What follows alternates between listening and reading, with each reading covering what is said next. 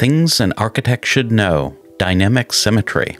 Dynamic symmetry is the use of axes, grids, and controlling lines to create proportions or symmetries.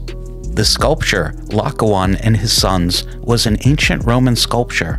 The sculpture uses formal subdivision, sometimes called dynamic symmetry. These are controlling lines in painting, sculpture, and architecture. This design technique was rediscovered in the Renaissance and used extensively in architecture. Greek and Roman temples used formal subdivision extensively as a compositional tool.